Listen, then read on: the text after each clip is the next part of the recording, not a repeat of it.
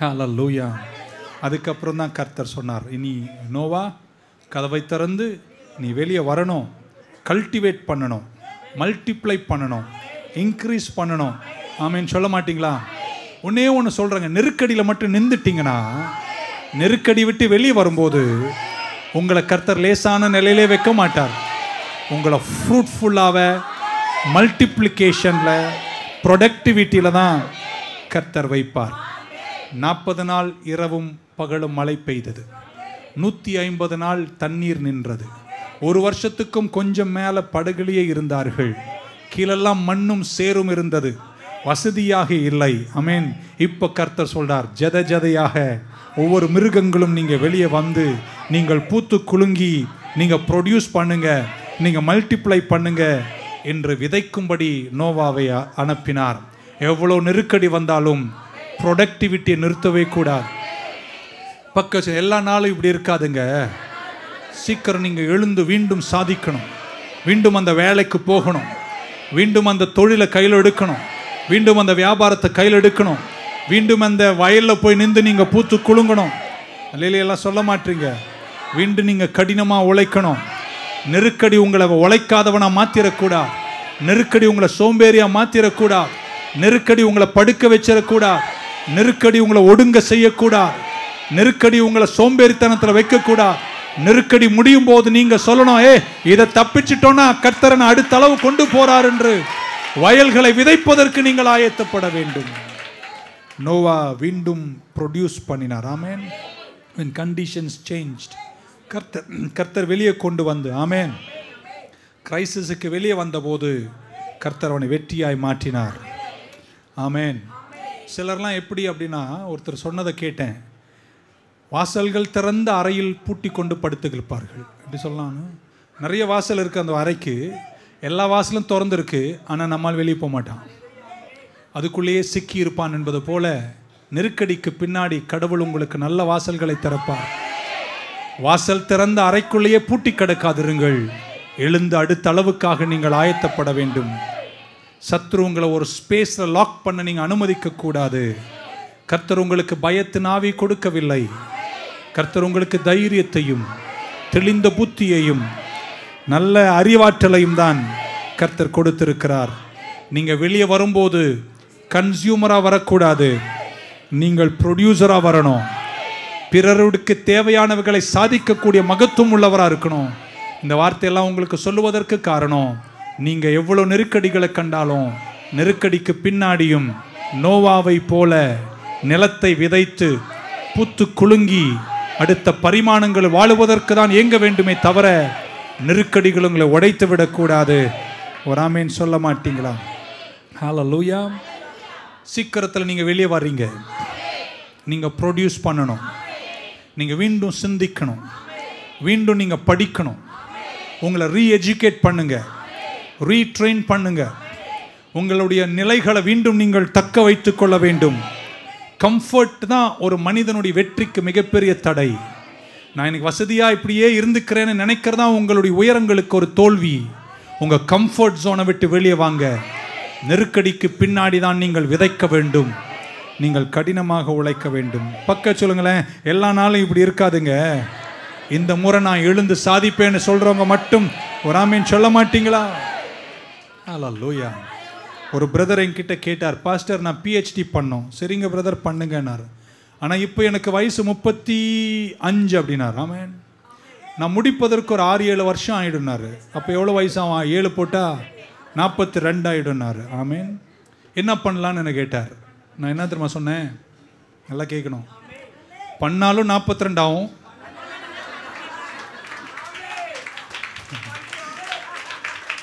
இன்ன வரைக்கும் அவர் என்ன வந்து பார்க்கவே இல்லை. ஏன்னா நான் வயசாச்சுங்க, இன்னும் 2 குழந்தைங்களாம் பெற்றுக்கிட்டு வாழ்ந்துக்கோன்னு சொல்லுவேன்னு நான் பார்த்தாரு. நான் என்ன தெரியுமா சொன்னேன்? நீ PhD பண்ணாலும் 42,000. இருக்கீங்களா யாராவது? ஏதாவது சாக்கு சொல்லி எது பண்ணாமல் இருக்கிறதுக்கு ஏதாவது வழி தேடுறதுக்கு ஏன்ட்ட வந்து மாட்டிக்கிட்டார் பாருங்க. whether you do PhD or you don't do a PhD, you still going to be 42 years. அதுக்கு ஒன்று செஞ்சே 42 போயிரு. புரிஞ்சவங்க மட்டும் ஆமேன் சொல்லுங்க. ஏன்னா வயசை காண்பித்து கூட நீங்க சோம்பேறிகளாய் மாறிவிடக்கூடாது. Crisis brings our family close. நெருக்கடி நம்முடைய குடும்பங்களை சேர்த்து கட்டணும். நெருக்கடிக்கு பின்னாடியும் நம்ம ப்ரொடியூஸ் பண்ணணும். நெருக்கடியை கம்யூனிட்டியோட கனெக்ட் பண்ண ஒரு சிறந்த வாய்ப்பு. நெருக்கடிக்கு பின்னாடியும் நம்ம எவ்வளோ வயதானாலும் முடிந்ததை செய்து கொண்டிருக்க வேண்டும். கடைசியாக இப்படி சொல்லலாம், நோவா வெளியே வந்த போது ஆமேன், நெருக்கடிகளை கண்டவங்க மட்டும் ஒரு ஆமேன்னு சொல்லுங்க. உங்கள் ஆவிக்குரிய வாழ்க்கை நெருக்கடிக்கு பின்னாடி பெட்டர் ஆகணுமே தவிர பிட்டர் ஆகவே கூடாது. நிறைய பேர் நெருக்கடிக்கு பின்னாடி அவங்கள பாருங்களேன், ஜெபம் பண்ணாது, அல்லேலியா சொல்லாது. ஆனால் எங்கள் சர்ச்சு அது ரொம்ப வித்தியாசம். எப்படி தான் அல்லேலியா சொல்லுதுங்களோ தெரியல. சிலர்லாம் அந்த உட்காந்துருக்க தோரணை வச்சுங்க, சீக்கிரம் முடிப்பாச்சு. Crisis must get me closer to God. இவ்வளோ கஷ்டம் நீங்கள் படுறீங்க. ஆமேன். 20ஆம் வசனத்தில் இப்படி வாசிக்கிறோம். நோவா வெளியே வந்தார். 20ஆம் வசனம் 8ஆம் அதிகாரம். And Noah built an altar to the Lord and took of every clean animal and every clean bird and offered burnt offerings on the altar. இவ்வளோ நெருக்கடி 1.5 வருஷம் அந்த நாத்தம் பிடிச்ச படகுலேருந்து வெளியே வந்த பின்னாடி நமக்கு எல்லாருக்கும் 1000 பிரசங்கம் பண்ணியிருக்கோம். நோவா பேழையை கட்டினார். என்ன கட்டினார்? நோவா பேழையை கட்டினார், நோவா பேழையை கட்டினார், நோவா பேழையை கட்டினார். இல்லைங்க, நெருக்கடிக்கு பின்னாடி நோவா பலிபீடத்தை கட்டினார். அது அதை விட முக்கியம்.